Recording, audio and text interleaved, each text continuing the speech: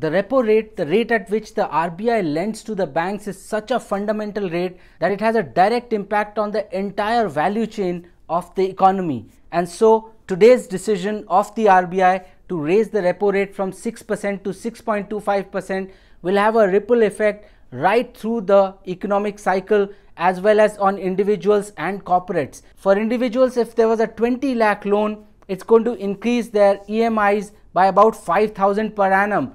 And if it was anywhere between 50 lakh to about 1 crore, the EMI could go up between 12,500 rupees and 25,000 rupees per annum. For the corporates, it's going to be an even bigger impact because the loans are larger, and that is going to raise the cost of operations, which they will have to pass on to the consumer. As far as the consumer loans are concerned, the housing loan is the lowest rated loan at this point in time, and that was around 8.5% to 9.5% depending on which bank or NBFC you took it from. That itself is going to go up by 0.25% because the banks will pass this on. However, it's the car loans and the personal loans where this impact is going to be seen the maximum, because home loans attract the lowest rates of interest, car loans are about 2% higher, and personal loans another 3 to 4% higher than car loans.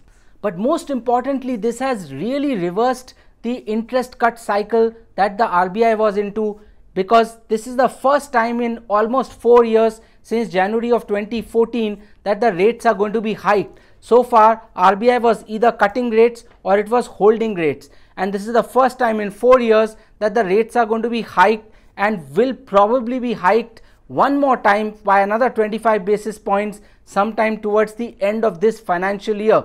Basically, RBI has said that it is worried about the inflation which is going to be caused by the crude price hike, and which has had an impact on petrol and diesel prices, because the March inflation rate was only 4.3%, the April inflation rate went to 4.6%, and RBI expects this to be in the region of 4.8 and 4.9% in the first half of this financial year.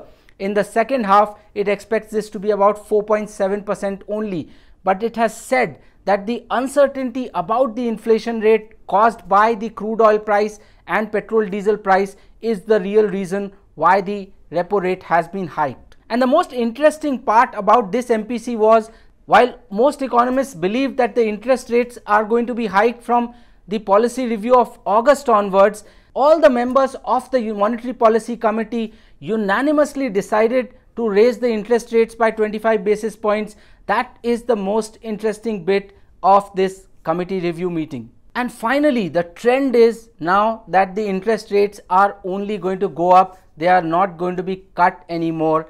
In this financial year 18-19, most economists believe that interest rates are going to go up by 50 basis points. So whatever hike has been accounted for in this policy meeting is going to be another hike of about 25 basis points sometime during this fiscal, towards the end of this fiscal most likely.